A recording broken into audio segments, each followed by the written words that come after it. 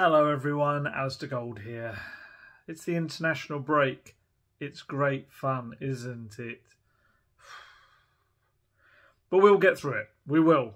And we have the promise of a North London derby at the end of it, so that'll be fun. They are always great fun at the Emirates, aren't they? But anyway, today's video. What I'm going to do a bit of Tottenham Hotspur housekeeping, as it were, to begin with, and then I'm going to launch into a Q&A. You've asked loads and loads and loads of questions, so I'm probably going to do another Q&A, maybe even another two, because there's been so many questions, and I'll ask for more at the end as well, just to keep the variety going. So what I'm going to start with, just kind of did a piece in the week, and it's fleshing it out in my mind. Fabio Paratici has been working behind the scenes to form his own backroom staff, I guess, as it were.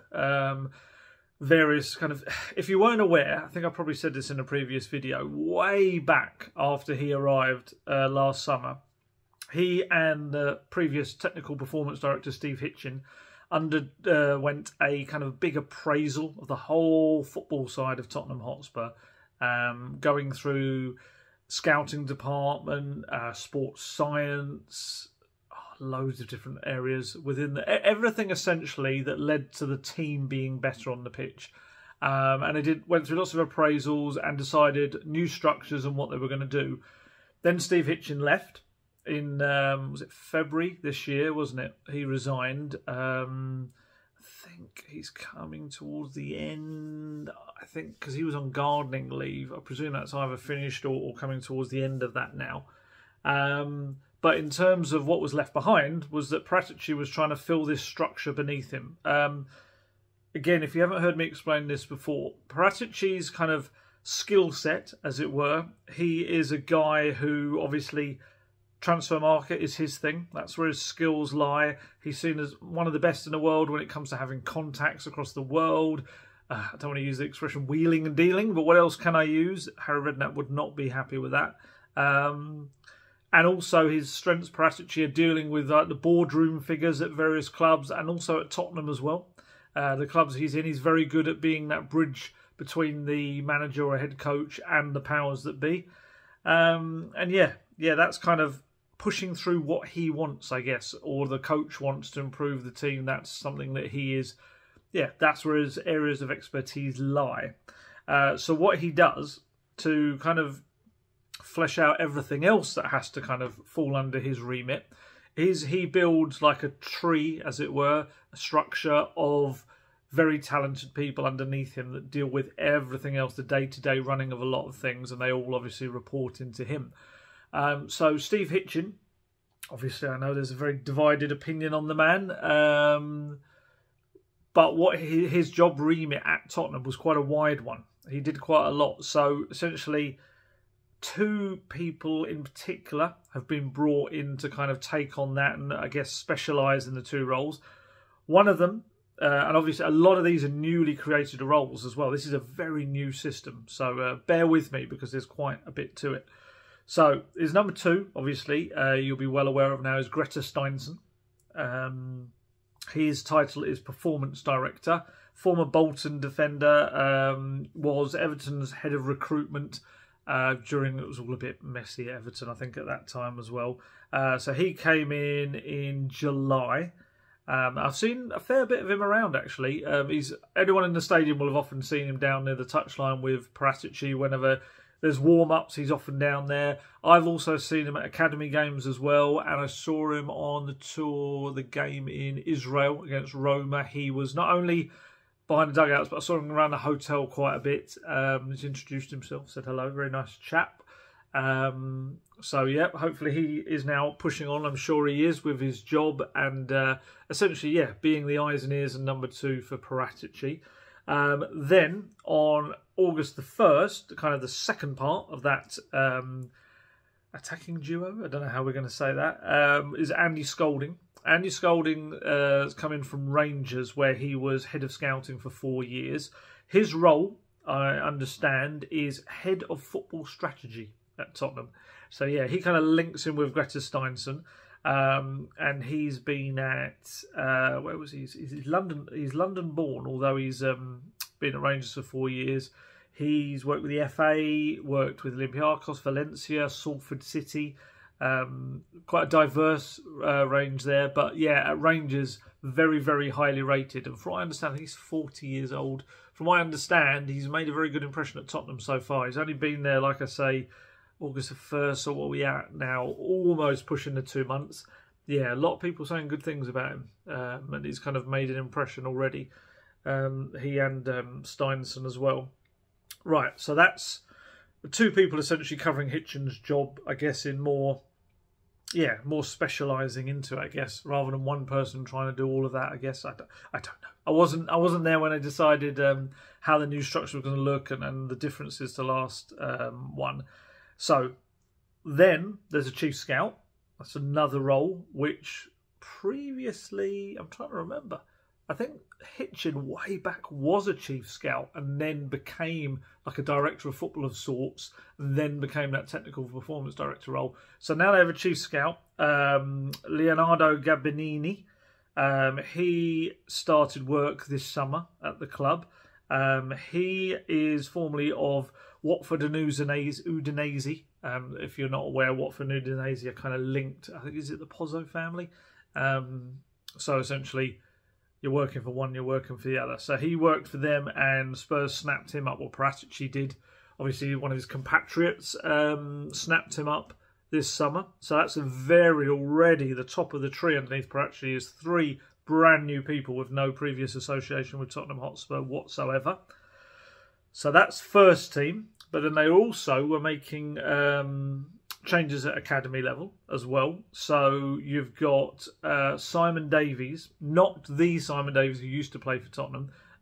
It was a former Wales international. I think he only maybe got 1 cap, though, unlike the Tottenham Simon Davies, who's got a fair bit more than that. He's former Man City head of academy coaching. And he worked at Anderlecht as well with Vincent Kompany as one of his senior coaches, first team coaches. So I want to get this right. Simon Davies has come in with the title of Head of Coaching Methodology. From what I understand, that role is to kind of bridge the gap between first team and the academy and work essentially with academy manager Dean Rastrick and just making it all sync up. I suppose a lot of clubs will look at the likes of, I suppose, Ajax are a great example of, I hate to use the jargon, but a synergy between the first team and the academy, and it makes the progression from academy to first team easier, I guess, if everyone is playing in a certain way, has a similar ethos, and yeah, so that he's going to help that. Then on top of that, there's a new emerging talent scouts were appointed, a few of those. One of those I know is a chap called Chris Scudder, who worked at West Ham, Derby, Brentford and Leeds before Spurs brought him in, I think, in July. So those are, as the name suggests, emerging talent scouts who, good example. They were heavily involved in the signing in the summer of the Sheffield United 17-year-old striker Will Lancashire, who came in just towards the end of the window. I think there's reports it was around 2 million. Highly rated kid. And yeah, apparently these new emerging talent scouts really pushed this signing. So remember that if he's a big star and becomes a big name for Spurs or anywhere, it came because those emerging talent scouts, including Chris Scudder, were the ones that kind of scouted and pushed that one through. Coaching, we know there's a couple of coaching changes in the academy with Yaya Toure coming in as the new under-16s coach, and obviously Jermaine Defoe as well. His is a broader role, I guess, gaining experience working as a coach across the under-17 to under-21 age categories as well. And then I understand about 2 to 3 weeks ago, Jeff Vettere, I'm not entirely sure how you pronounce it, Vetere, Jeff Vettere, 56-year-old, he came in a role that is essentially it's scouting internationally for the development squad. The development squad is the under-21s.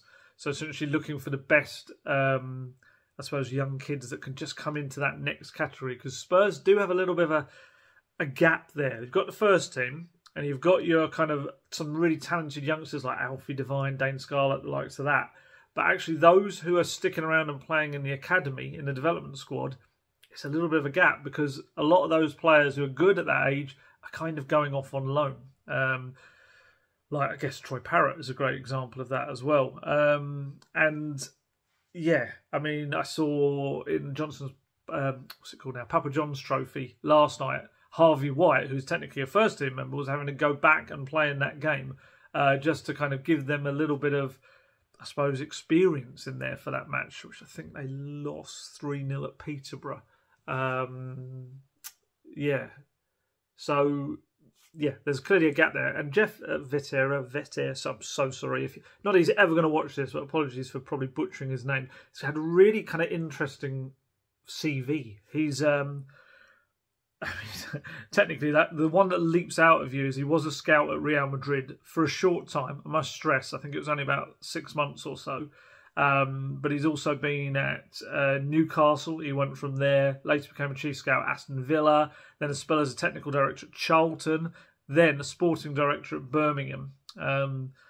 Birmingham fans don't have only going off a few that got in touch on social media. It seems to be Birmingham fans are not a big fan of him. But what I would say, obviously, in this role, it's not a director of football role. It is purely a scouting young talent role. So definitely a guy with lots of experience. Quite interestingly, he hasn't been in the game since 2018. When he left Birmingham, whether it just wasn't a great experience, I don't know how it all ended, but he hasn't been in the game for a while. And clearly Spurs have kind of brought him back. And this is going to sound really, not immature, but gamery. I always remember playing Football Manager back in the day and signing him as a scout. I do, which is so really weird that I'm now reporting on the guy working for Tottenham. So yeah, so that's the structure. That's all of that. Yeah, hopefully quite a bit of detail in there with all the various people. And that's it. And there will be more in there. There'll be more names and stuff as well among those emerging scouts and the scouting department. Because I remember seeing there's various websites where Premier League clubs will advertise for their job roles, and there were lots of scouting roles up on there. So yeah, I understand that when Paratici kind of launched the review, he essentially got bigger budgets. They got a bigger budget for the scouting department to kind of bring it more in line with the likes of Juventus, where he'd worked before. Apparently, the Spurs one kind of wasn't quite in line with some of the top clubs, and that was something Paratici sought to change. So yeah, there you go. There's about 7-8 different names now in there. Be intrigued to see how it goes, because there's a lot of people there. There's a lot of people doing a lot of jobs that maybe there's a bit of crossover that obviously could bring, I don't want to say clashes, but it's certainly going to be interesting to see how they all work together. All these people that don't really know each other, I'm sure they know of each other, but look, I don't think many of them will have worked together. But certainly, yeah, it's going to be interesting to see how that now impacts future transfer windows with Steinson and Scolding with the first team. I think Andy Scolding will also, and Steinson to a degree will both also be kind of, I suppose, keeping an eye on the academy stuff as well, and any young players they know they'll hopefully work as a team. But yeah, it'll be interesting to see the first team, how the transfer window changes slightly in future ones with them, and obviously also the academy intake and this under-21 band of players, because it's not really an area we see Spurs make a lot of transfers. It'll be interesting to see whether that now changes. Was it Mourinho? I think Mourinho, came in and he said something like that the most talented young players when he was there were the likes of Dane Scarlett and Alfie Devine, who were like there in the kind of age-wise, but there was no one really in the middle that he could then take and supplement the first team with. Obviously, Harvey White is one that he and Antonio Conte have looked at, and obviously we know about Dane Scarlett, but it's just interesting that there is that little void, and presumably that's what these guys are now going to go and sort out. So yeah, we shall see how that all works out. The other thing I was going to do is a very quick loan roundup. I think I said in the last one I hadn't had time to do it, so I've got together one of those. Main one, obviously, for anyone interested, Destiny Udogie at Udinese. Obviously, Spurs' 7th signing of the summer. Went back there on loan for the season. He's had a cracking start to the new season. 2 goals from his first 6 matches. Bear in mind, he's a 19-year-old left wing-back. 2 Serie A goals from his first 6 matches. Sunday, just gone, he played 79 minutes in a 3-1 home win against Inter. Funnily enough, Conte's old side. And Udinese sits second in Serie A. They're doing very well. Udogie is expected to be in full Italy, to become a full Italy international this season. And to be honest, Roberto Mancini's latest squad obviously didn't have him in there. Andrea Sotil, the Udinese boss, was... Well, here's his quotes. "These decisions surprised me. I respect Mancini's choices, but I was still surprised. I think Udogie is one of the best fullbacks in the league, and he proves this all the time." So, yeah, very exciting player I think Tottenham are going to have on their hands there. So, yeah, keep an eye on that one. Joe Rodon had a very good game for Rennes. 1-1 draw at Marseille in Ligue 1 on Sunday. He was, I'm trying to think, who was it? Foot Mercato voted him man of the match. And a few of the publications named him in their team of the weekend as well. He's had a cracking time at Rennes. He's really settled in now. 9 matches, scored once. Also played in the Europa League in midweek against Fenerbahce. They drew 2-2. Some nice little quotes. He did an interview with Oost France. I'm guessing that's West France after the game on Sunday. Where the quotes had written them down here. Obviously, all the guys worked hard, and so did I. The first half was good. Maybe because, sorry, that's just about a match. You don't really need to know that. The coach gives me great confidence and gives me the opportunity to play a series of matches. The more you play, the more confidence you gain. I made mistakes like everyone else, but the whole team, not just me, really worked hard. Of course, the more time you spend in one place, the more comfortable you feel, but football is football no matter where. I've loved every minute spent here so far. I hope there are still many good things to come. I'm excited about what the future holds for us. So, yeah. Joe Rodon really enjoying himself at Rennes, which is terrific. And he's just playing regularly. As he said, that's the key, isn't it? It really is. Let's have a look at what else we got. Tanguy Ndombele scored his first goal for Napoli in last week. Champions League against Rangers. Nice little curling shot. He struggled for minutes. He has. Obviously, the thing is Napoli are top of Serie A. They're playing very well. So I think they beat AC Milan 2-1 at the weekend. It's been quite difficult for him to get into that team. I've written down his numbers here. 112 minutes across 6 appearances so far. And in both of his 2 starts so far for Napoli, he's been taken off at half-time. So just a case, I guess, just a case of him now either waiting for his chance or trying to impress in any moments he gets. Harry Winks, he's yet to make his debut for Sampdoria. He's arrived with an ankle injury, apparently, according to the Italian media, and he hasn't appeared yet in the matchday squad. Sampdoria boss Marco Giampoli, I wrote down a quote from him. "Since he arrived from Spurs, he only had 1 training session with us and nothing else. I hope he'll be able to come back soon. I really don't know when Harry will be available." Funny how he used to have ankle problems back in the past. I remember asking Poch about him once, and Poch saying he's just got to learn to live with the pain. He's essentially got a chronic ankle injury, that's a chronic ankle problem that's always going to give him a bit of pain. So I don't know whether that's the same thing or not. But yeah, obviously he needs to get fit because he needs that loan to kind of kick on and start going. A little bit similar with Sergio Reguilon. He's at Atletico Madrid, waiting to make his debut for the club. I think when he signed, they expected him to be out until October. He had a groin injury, so maybe after this international break we'll see Reguilon playing for Atletico Madrid.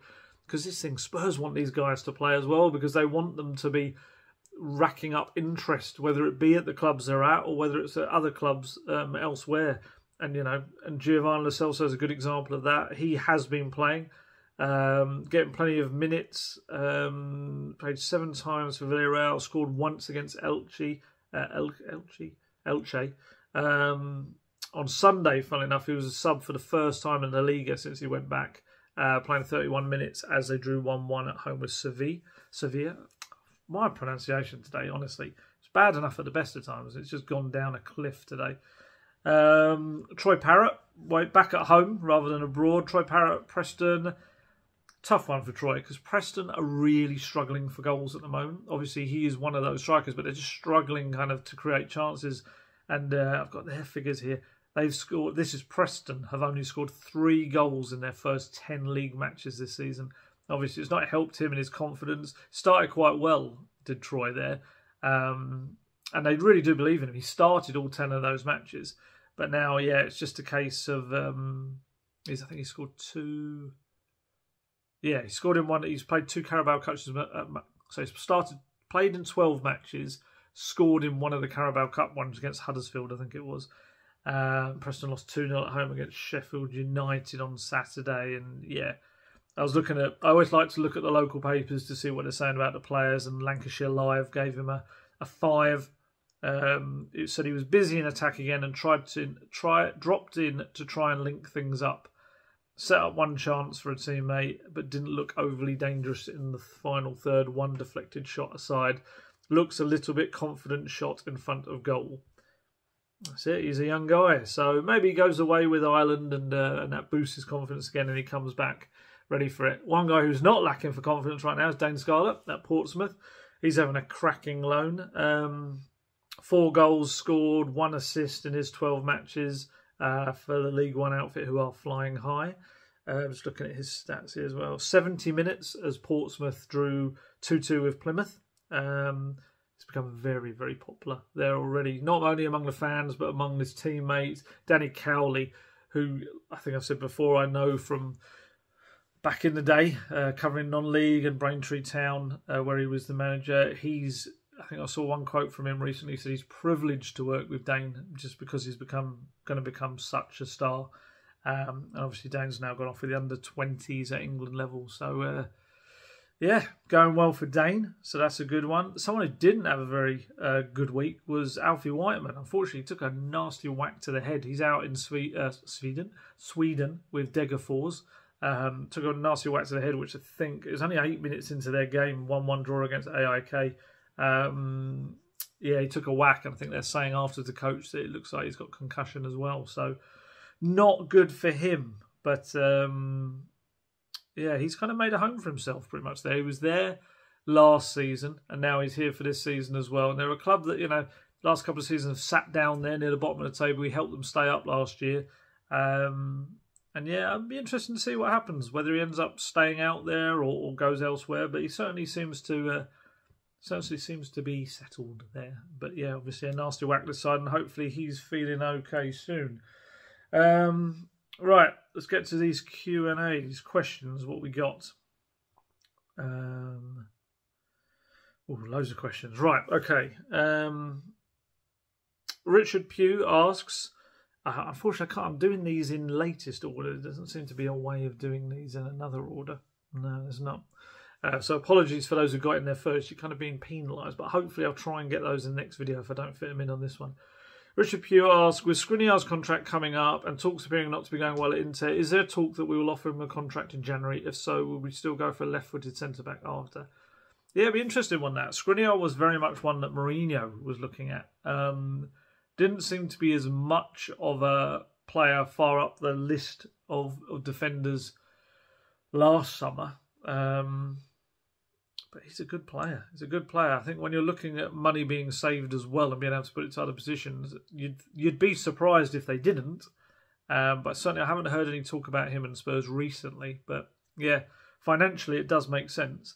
Nick Gale asks, when will we see a video from Orlando? When I get some spare time, I am going to sort it out. It's all the videos are sitting there on my phone to kind of cobble together into one. So I will do it for those that are going to watch that. Russell Emberson asks, for your Q&A, have you any journalist, heroes or writers you admire, or dare I say it, base your writing style on? Cheers, Russ. I don't base my style on anyone. It's just me. It's just what I do. In terms of journalists that inspire me, certainly. She interviewed me. Wonderful lady. A couple of times. Julie Welch. She is incredible. Honestly, Google Julie Welch if you're actually a massive Spurs fan.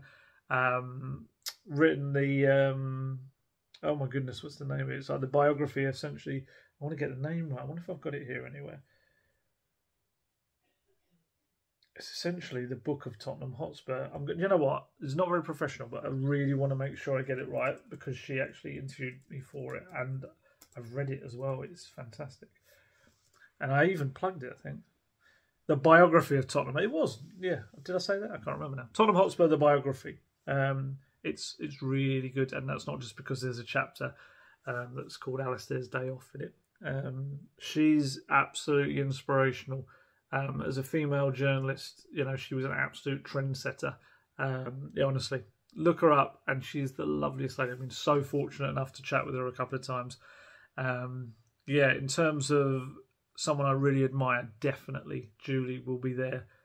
She's brilliant. In terms of those I kind of see on a regular basis out and about, it's a tough one, really. I think everyone just kind of does their own thing. Obviously, Henry Winter is one of the kind of the legends of journalism. See him out and about. He's a very nice guy as well. Obviously, he's very good at what he does. I used to really like Paul Jiggins from The Sun in a completely different kind of sphere. He was fantastic at what he did as well, and finding angles and asking the right questions. Obviously, sadly, no longer with us.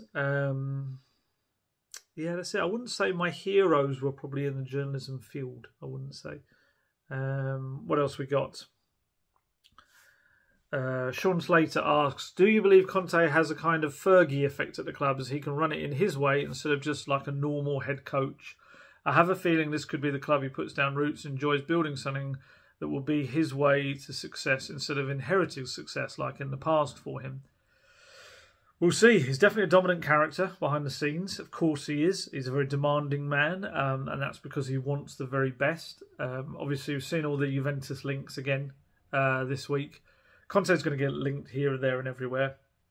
He will not slap down those links. Of course he won't. He wants to keep the pressure on Tottenham and what they do. The Juventus things are fascinating because, from what I understand, I think Pavel Nedved has always been desperate to have him back at Juventus. But I think there was a massive falling out with Agnelli, the president-owner chap, because I think it goes all the way back to, when was it, 2013, 14, when Conte walked out on them a day into pre-season because he wasn't happy with, that was the infamous, a little while back, talking about going into a €100 restaurant with €10 in his pocket or something like that. Often you'll find that, Chelsea aside, often Conte leaves because financially the club aren't backing him. That was a very that didn't end well, their relationship then, and I think it kind of rumbled on a while. I remember there was something last season about, how do I put this in a polite way, Conte making a gesture towards the stands where Agnelli was, or that was what they reckoned he was, and then the Juventus hierarchy man, that's a weird one. Juventus, I don't know if it's a CEO, president in Italy. They kind of hold about 1 million different titles sometimes. Apparently he, swore back at him. This is all just Italian reports. I don't know whether it was the case or not. I didn't watch the game. I've seen the footage of what looks like Conte, how shall we say, raising his middle finger in the direction of Agnelli. I don't think Agnelli would be in a rush to bring him back on a personal level. And ultimately, Conte's got a contract to the end of the season, whatever. There is also that option, which appears to be an option if both sides agree to extend. I don't know. Some people are suggesting, is it one that Conte's got? Some saying, is it one the club got? I feel like, from the bits and pieces I've heard, it's a mutual thing. But no 100% confirmation on that. But I think that's the case. It's both sides. It's Daniel Levy. Juventus aren't going to come in, I don't think, and be able to just offer, just take Conte away if that were to be the case. If suddenly Agnelli just decided to put all past grievances aside. I think Tottenham, it all still is in their court. If they show that they're backing Conte, and Conte feels that he can win stuff, Conte will look to stay. It's exactly what happened last summer, as well as the absence of, I guess, suitable jobs for him to go into. But I do think that'll be, in Spurs' lane, really. They've just got to keep on progressing. And Conte has made it clear that this is a multi-transfer window thing. in January as well that I think, let's be honest, Brian Hill is likely to head off in January on loan. They can't keep him there just not playing. It's just daft. It's kind of a depreciation of their own asset as well if he's not playing.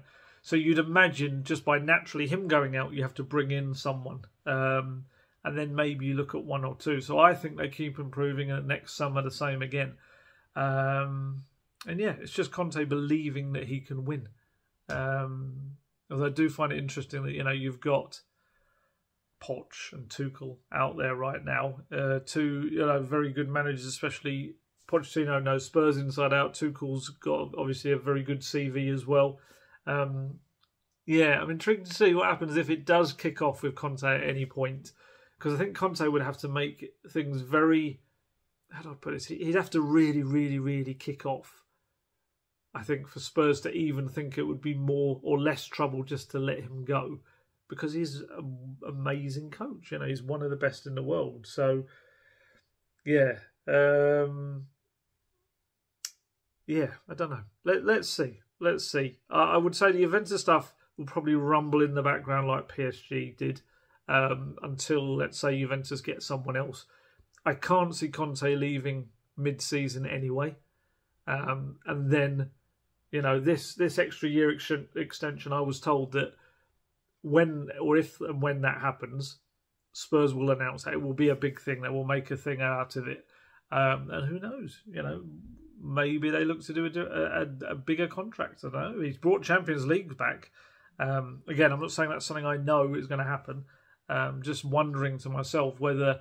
Look, I asked Conte about his contract out in Israel. Yeah, it was Israel. And he's just very blunt. He was just like, I don't really care about contracts. It's like, without being... I guess he was trying to say, without being that guy... He's earned a lot of money. So the money side of it for him personally is not such a big deal. He said almost it's more of a burden for the club because he is a well-paid coach. So he's not that fussed about kind of long-term contracts and things like that. But I just wonder with Spurs whether they might get to a point where they just think, let's kind of lock him down. Again, he's got to agree to it. But in terms of financial commitment and a big payoff, if it all went wrong, I don't know. I think it makes sense myself. But yeah, like I say, Juventus stuff will rumble on because obviously Allegri, it's not going his way right now. And I'm sure the Italian media will constantly link Conte with a return to Juventus because it makes sense, I guess, apart from that,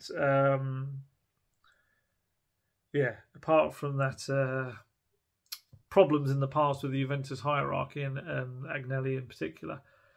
But yeah, honestly. You know my thoughts on Conte. He will have his emotional outbursts. He will want to probably leave 1 million times at every club he's been at. And Tottenham will be no different. It's just, I guess, about him feeling things are going in the right direction. And that the Premier League's a difficult one, isn't it? I mean, he's said this enough times. To win the Premier League, I mean, you look at it now, and you look at Man City and how good they were, and then they've shoved Haaland up front. And it's just, you can see how difficult it is to kind of overtake them and win that league. And, you look at Liverpool maybe not having the same season as they did last year. I mean, even with City, I guess you could look at, was it Villa and West Ham have held them to draws, so it's possible, but it's so difficult, I think, to win the Premier League now, to break that stranglehold of probably City and Liverpool to a degree, maybe not so much this year. We'll see. They may turn it all around. If I'm Conte, I'm looking at that and thinking maybe second and third are up for grabs this season if we can continue this kind of direction we're in. But I guess for Conte, it's not really enough. He wants the after, something tangible. But then it'd be down to him, I guess, to win cup competitions, especially in Europe. It's not really his forte. So, yeah, let's see. Sorry, that was a very long answer to a question about essentially Conte and whether he's a bit like Fergie effect. But yes, in essence, yes. I think he will have a bigger impact on Tottenham. Although I would say Poch really changed a lot of what Spurs were about. So he had a very big impact on the club. I think with Conte, you do have Paratici. So Paratici is going to have a big impact as well. DB29011 asks, do you think we'll see another 30-goal season from Harry Kane in the Premier League? Well, 6 and 6 so far. He very much could do. He gets a few hat-tricks in there as well. Hasn't scored a hat-trick in a while. Definitely is banging the goals in. I wouldn't say he's really hit his kind of full... God, what's the word? Hit his stride. He hasn't hit his stride yet. But he's still scoring. So if he hits his stride, goodness knows how many goals are going to go in. So just keeping clear of injury, I guess. I think we will see another 30-goal season from him, definitely. J&D's Fishing asks, can you let us know what's happening with Jed Spence? He seems like a forgotten man, or Conte does not want to involve him. Such a shame if that's the case. Just the case that he's at the moment third in line for the right wing-back slot. That's all it is, really. He's a young player. Conte wants him to, I guess, understand everything he's asking of him. Wants him to be fitness-wise right up there because of the wing-back role. He'll get his chances. He will. Whether it is just to begin with in the Carabao Cup against Forest, or there will be, God, how many? That's 13 matches after this international break between October the 1st and the day they head off to kind of start preparing for the World Cup, and the season comes to a rubbish pause. And in that time, we've got a game every 3 to 4 days. There will be injuries. I think Jed Spence will probably end up playing one of those Premier League games as well. And it's just down to him then. Take the chance. You know, if Conte is, and I'm not saying he is, but if he were to be being stubborn and just deciding this is a player who the club want, but I don't really believe he's ready yet, then show him otherwise. That's the only way you can change people's minds. Wayne Lloyd, stadium naming rights. Haven't heard anything recently, but to be fair, I haven't been digging into that recently. I know Todd Klein, we were speaking to him out in South Korea on the tour, and he was talking about the process of that and how the pandemic essentially closed down a lot of the ability to do that deal, really, because, or in essence, you weren't able to show off the stadium as it really can be. So obviously you've got coming up next month, you've got the NFL games are back as well, and maybe this season is the better one to showcase it and I guess get the maximum value for your stadium naming rights. Sam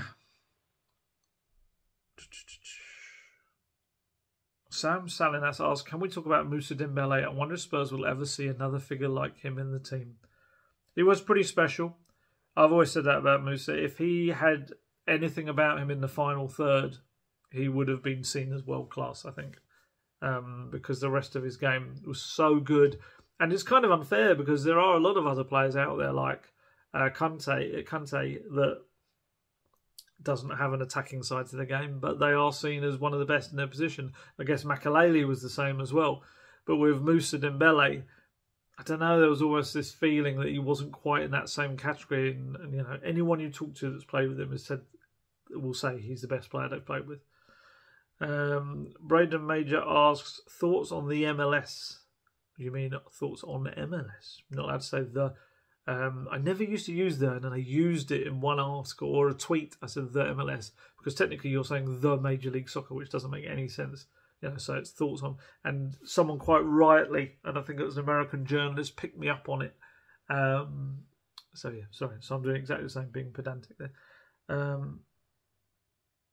Thoughts on the MLS. Thoughts on the MLS. What could be better? What do you not like about it?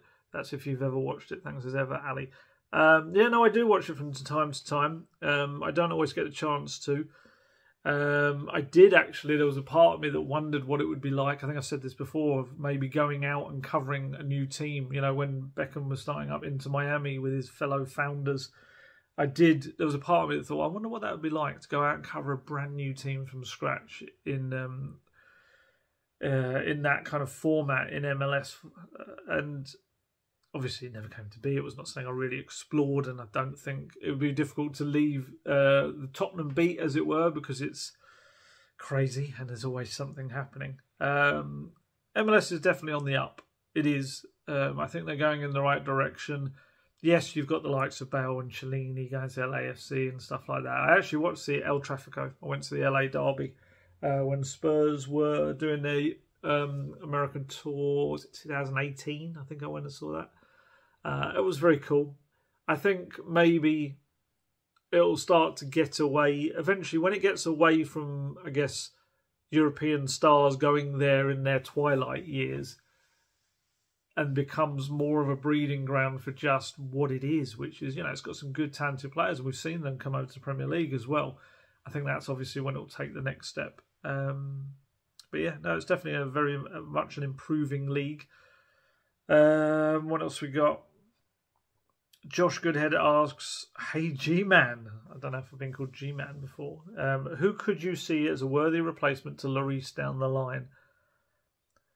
Stefan, I saw an interesting report this week. One of the French journalists was claiming that if Poch were to take over at Nice, then he would get Lloris to come to Nice. So yeah, I found that one quite an interesting one.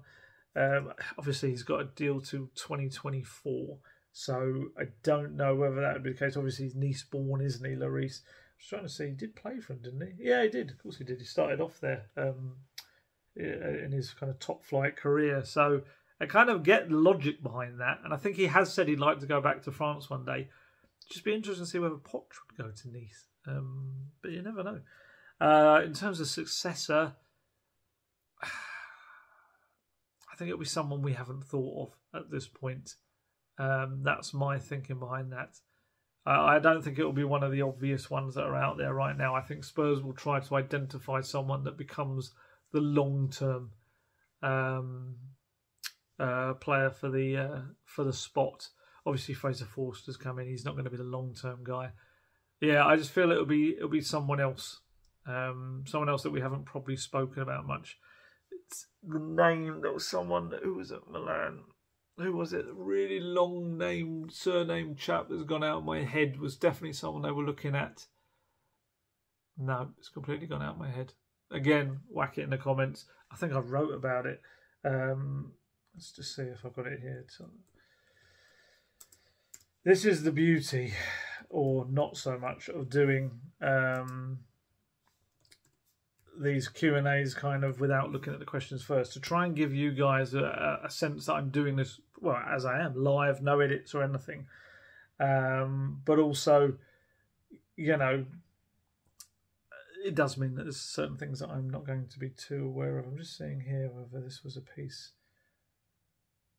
Because no, I can't find it. It might pop into my brain before the end of this. And if not, I'm sure you'll tell me. I think it began with an M and ended in Ellie. It was a long name, like a Georgian kind of name. Oh, doesn't matter. Next one. Kevin Jackson asks, what's happened to Pape Matar? He's there. He's a young player, learning away. Conte gave him a bit of praise about how he'd been working so hard and he could see improvement in him, and he's a talented young one for the future. He'll be one, like I say, bit like, I was going to say like a bit like Brian Hill, but that's probably not fair. Well, to a degree. He's a bit younger, isn't he? He might get the odd moment, maybe in the Carabao Cup, things like that. He's been on the bench a couple of times so far. I'd imagine you settling him in for this first 6 months and then in January look for a loan for him. That makes most sense to me. Yeah, it does really. He's a guy that's very much one for the future. He even more so than Jed Spence for me. So yeah, I wouldn't worry too much about him. That's a packed area, that midfield as well. That is an area where you're going to see a lot of competition, and especially if he goes to a 3 as well, because there's quite a few there. Shaka Hislop. There's someone linking. That was quite funny. Just typed in goalkeepers and Shaka Hislop came up. Can't remember who it is. That's going to bug me now for the rest of this video. I feel like it was a Milan goalkeeper. Again, you're probably all saying it's this person, you muppet, and it'll be all underneath. But it's fine. It's fine. We'll work it out at a later date. Because I'm wasting time. So what else we got here? We got Simon McCarran asks, I have 2 questions for the Q&A. All right, we'll try it. We'll see if we can fit him in. Do you think football managers are ever influenced by journalists like yourself when they speak to them at press conferences? You could plant a seed or suggest something maybe they hadn't thought of, for example, changing a formation for a particular match or playing someone in a different role. No, probably not. I'd love to think that I'd have that ability to change someone's mind. And I guess if I did ever suggest something that maybe they hadn't thought of, which is so unlikely, it's incredible, I don't think they'd ever say that that was the case. I'm trying to think. No, I don't think so. I think maybe the only way that they could change something is if they were to be able to gauge from a question that there was a public perception about something, whether people wanted to see a player get a chance or a player they didn't like or something, and maybe they felt that would be a bit of a crowd-pleasing thing to do, especially if they were under fire. That's about the only thing I could think of, but even that's a stretch. Second question was, also, are you aware of anyone at Tottenham who follows you on Twitter or watches your videos? If they don't, they should. I know there's a fair few people at Spurs I think follow me on Twitter. I know the press officers keep an eye in case I say anything they think I shouldn't. Sometimes they have, it's not burner accounts, but it's accounts that they don't really, various staff members don't use, other than lurking, I guess, and spying. And I know a couple of them watch the odd video, but not to the degree of it really meaning anything. Probably just watching to see if I say anything naughty. What else we got here? We've got... Juan Hernandez says, is it crazy to consider Richarlison as a right wing back? He would seem to have better pace and engine to get up and down the side of the pitch than Decky. I probably wouldn't play him there. I think Kulusevski is actually, the way he dribbles up a pitch and gets up and down that flank, I think he is actually quite suited for a right wing back role. But Richarlison, no, I'd probably play him further up there as more of a battling kind of attacking player. What else we got?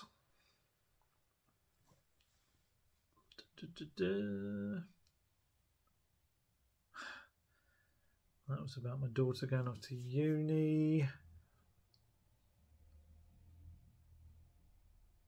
Cody Yeoman asks, what do you think about players like Lucas Moura publicly giving his political views on a podcast or on Twitter? Does it cause any friction or problems in the dressing room? Great video as always. I'd imagine it doesn't. I can't imagine his beliefs on stuff back in Brazil probably create a big issue in the Spurs dressing room. I wouldn't have thought so, to be honest with you. I'd probably say no to that. I can't imagine it would. Mark Trower asked about Jed Spence, so we've answered that. And also asked, are you going to cover the World Cup in Qatar? Flying out there, I mean. No, I'm not. No, my role, we don't really kind of cover international football. So no, I'll be watching on with interest, seeing how all the Spurs players do, and obviously enjoying the games. I don't like it being in the winter. I don't like the season being split in half. I think it's all a complete and utter mess, if I'm honest. But hey, it'll still be the World Cup, and hopefully there'll be some good matches. I just hope it doesn't detract from the quality of the second half of the season, really. Anthony Gonzalez asks, which teams do you think will come fourth, third, second and first at the end of the season? I think City will win it. I do. I think Spurs really, especially if you consider that they haven't really been playing too amazingly, and yet they're unbeaten and they're a point off the top.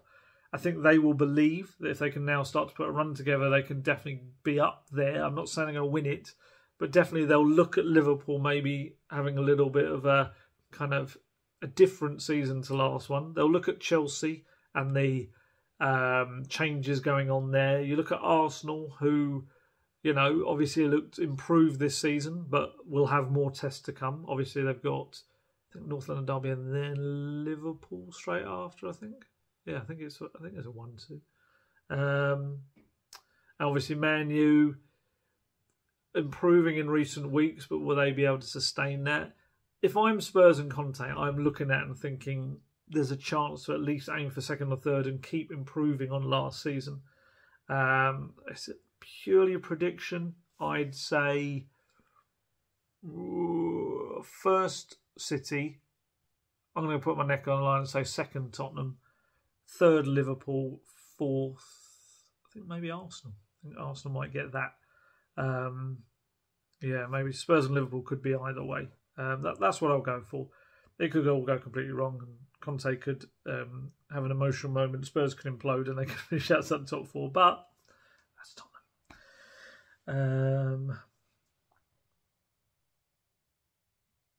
I don't even notice that. James Ridder asked, do you think anyone will have the courage to tell Conte he keeps saying front up in press conference instead of up front when referring to his forwards? Do you know what? I haven't noticed that. Maybe it's something I automatically correct when I'm doing the transcripts, but I wasn't aware of that. If anything, it's not really up to us. It would be his press officer would probably mention that to him if he kept using it. Christopher Beavis asked, during World Cup 2022, will you be going over there to cover anything? Like it was asked before, will you be waiting patiently like the rest of us to get back to Prem? Very much the latter. What else we got? Siddharth Shah asks, who do you think realistically finishes high between North London clubs? I do think it'll be Spurs. I do think Arsenal are going to have an improved season. Like I said, I think they probably will make the top 4. But I just think maybe Spurs' squad depth is slightly more. They can probably handle a couple more injuries that maybe Arsenal can't.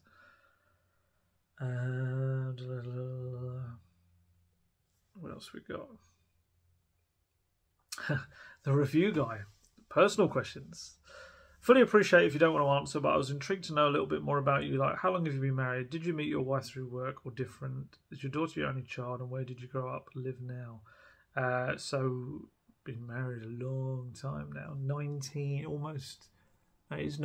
years now. 19 years. Met at Tesco's, where we both worked many years ago. And grew up in Loughton. Was where I first grew up, and in North Weald, which was very cool. Lots of fields near the old World War II airfield as well. And now we're kind of over Stansted Airport kind of way. That's where we live now. Kids, you'll have heard me speaking about my daughters in the past as well.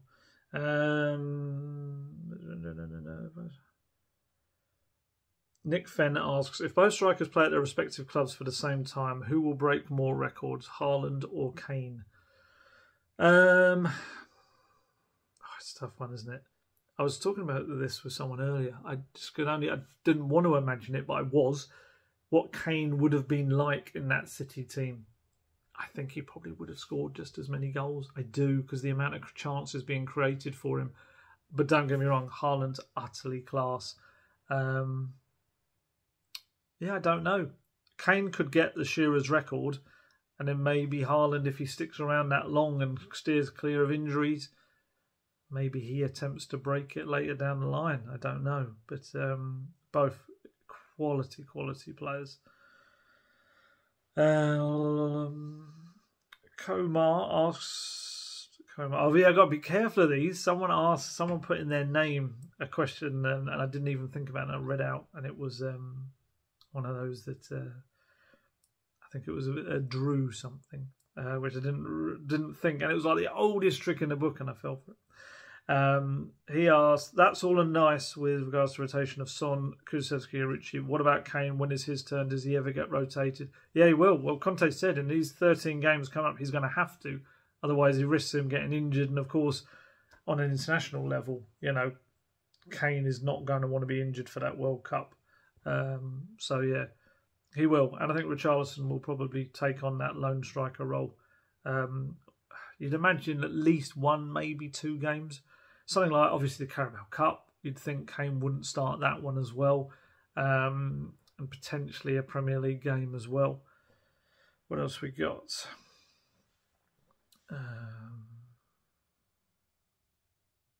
Yeah, it's quite interesting. Lewis Moraes says, because I said in my last video it was a really nice hit, the Maddison goal. And he's saying he's pretty sure it came off his knee. If anything, it was a bit of a fluke. Watching it back, I agree. It wasn't his knee, it was kind of his shin. But yeah, I thought it was really good at the time. But I saw a proper close-up view of it, and it came off his shin a bit. I still think it's a good goal. It's a bit like Wayne Rooney scoring that overhead kick in the Manchester derby. I, at the time, was saying, oh, but it's still off his shin, and everyone was raving about it. But actually, it doesn't really detract from the quality of the goal. And I'd say with Maddison's, there's an element of a little bit of fluke to it, of course, but I think his movement was still good. Penguin Lord Sauron.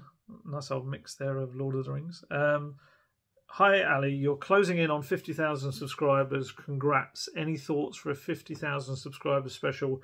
I'd love to hear something like a collection of anecdotes or a my favourite stories from my career, etc.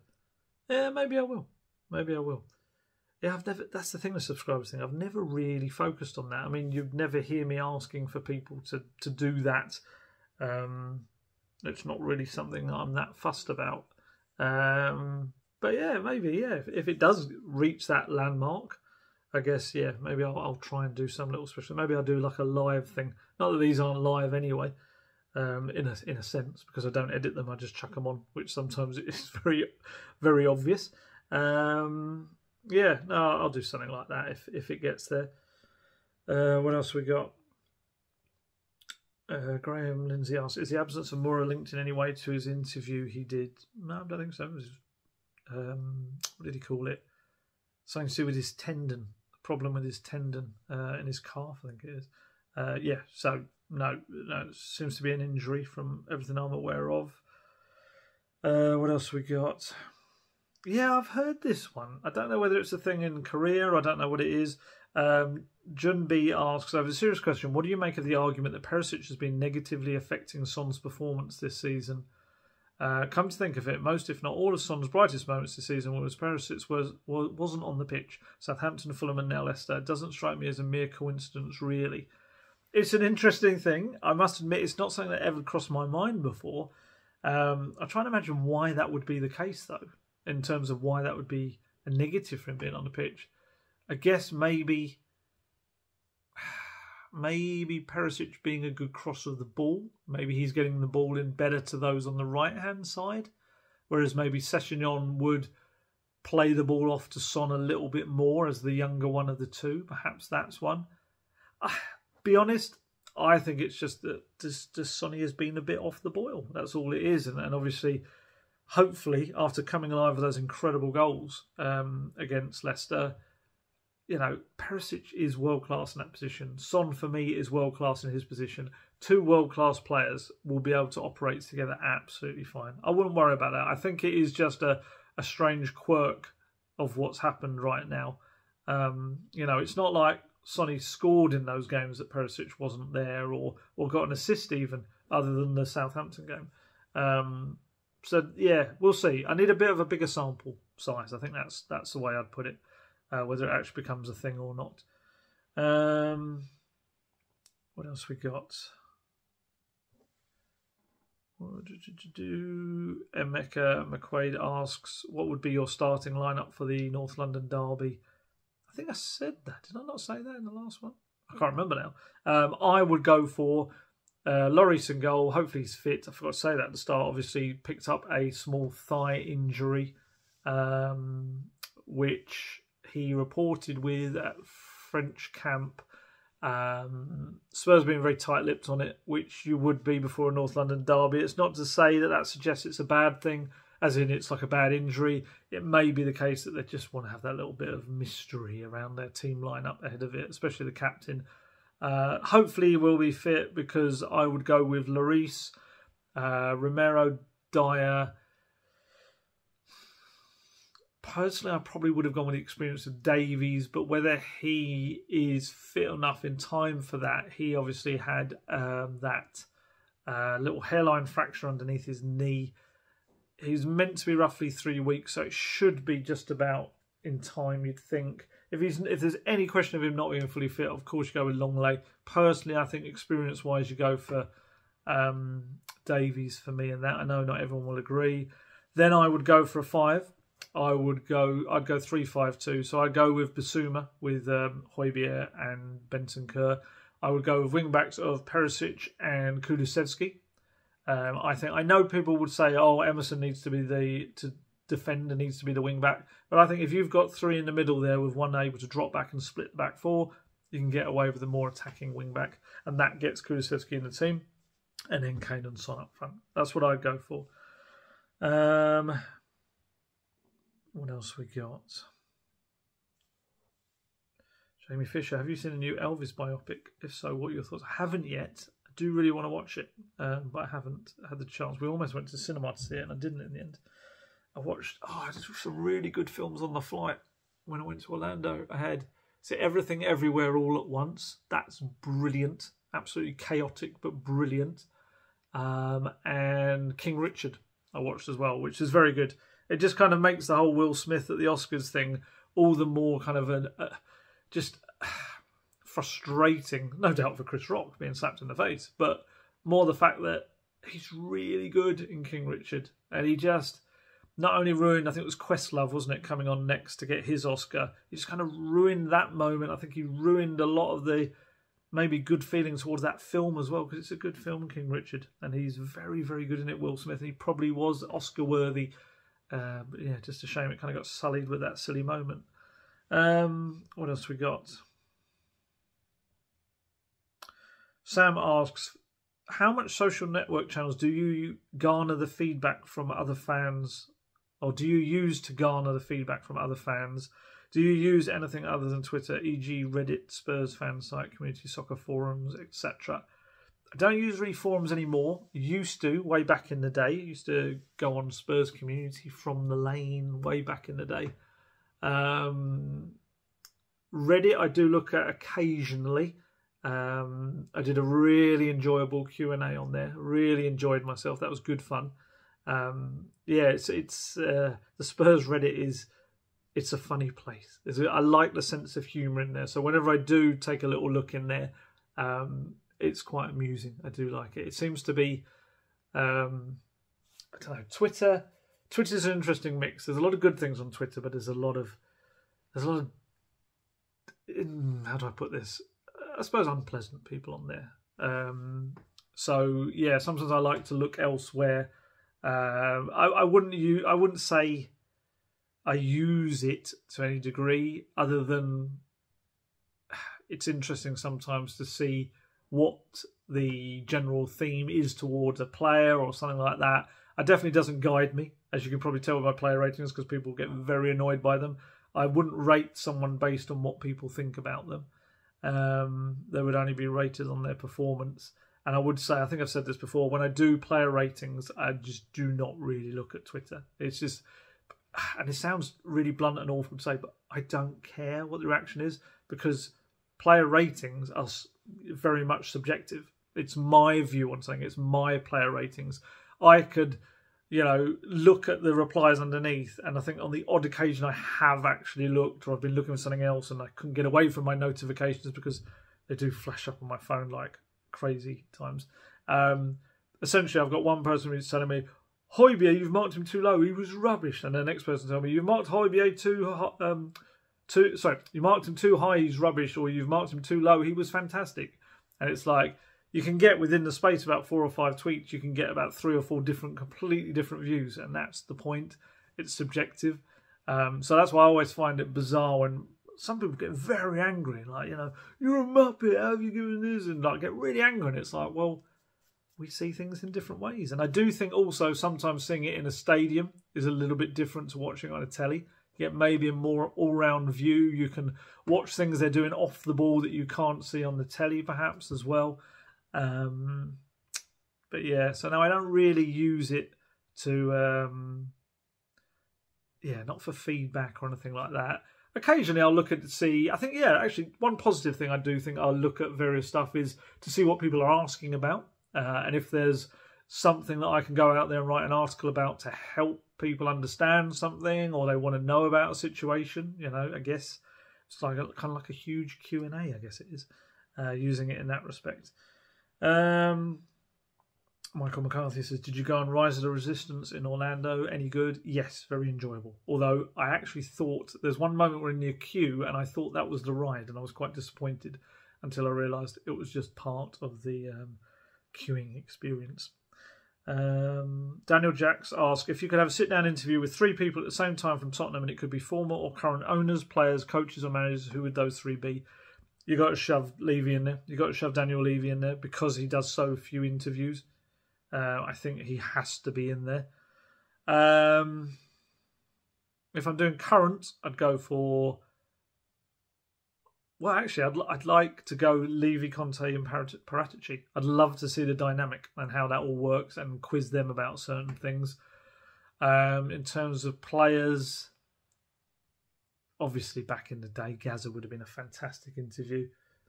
Maybe you've done Gazza, Lineker, and maybe Terry Venables back in the day. I think as a 3, that would have been really good as well. My heroes when I was young, Lineker was 1, and Sheringham and Klinsmann later on were as well. So maybe Sheringham, Klinsmann, and I would say Martin Jol, but I've spoken to Martin Jol so much. Done a lot of stuff with Martin Jol, and I'd shove him in there as well because he's great. Martin Jol's a great guy to have a chat with. What else we got? I'll do another couple because I just realised I've gone past the hour mark. Charlie Delta asks, what's with Giovanni Lo Celso's break clause in January? Seems a bit weird. Are the club confident of selling him in January? Maybe Villarreal will have the money in January to make it permanent. I don't know if it's weird. I think it's just one of those where they didn't. He was one I think probably they felt they could have got some money for, but obviously he was quite insistent on going back to Villarreal, and they wanted him this way.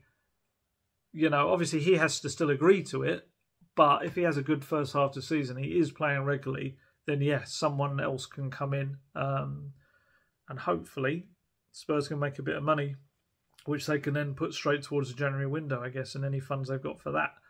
So yeah, I get the logic behind it. If you have to loan him, it's not the worst thing in the world to be able to have a break clause, because when you're in an academy, a lot of them have break clauses, but with the first team deals, not so many of them do. So I get it. I understand it. What else we got? I think those we've all kind of answered even. I've had a couple of people ask me this about the potential rail strikes postponing the North London derby. I haven't really heard any more on that. I know that was a little whisper that some people were saying on social media. I'd be surprised because I think it's overground rail strikes, isn't it? So obviously if that were the case, then tubes would still be up. So I don't know whether that would be a thing or not. I don't know. I'll be honest, I don't want to lead anyone in any direction, but I haven't heard anything to that effect at this point. There you go. Right. I think I'll have to head off there because that's been quite a long one. But of course, shove more questions if you want under this one. It doesn't have to be about football. You know what I'm like. I enjoy answering lots of questions. There's actually a lot of football questions that time. Normally it's a quite a mix of movies, personal questions, whatever. By all means, get as many questions as you like under the next one. We've got a whole international break to fill. I'll probably do another couple before the international break is done. So I'll try and get through a load of these. But yeah, I'm going to head off now. I've actually got to go and walk Indy. So I'm going to go and do that. Yeah, so I'm going to head off. I'll try to think if there's anything else to keep an eye on. Obviously, international games. I'll do any little updates on bits and pieces of note with the younger players as well in the days ahead. Probably try and do a video maybe Saturday. We'll see how it goes. Because we'll have had a few international games then and I can answer more questions. Yeah. Right, going to head off. As always, stay healthy, stay safe, look after yourselves, and I shall catch you later. Goodbye.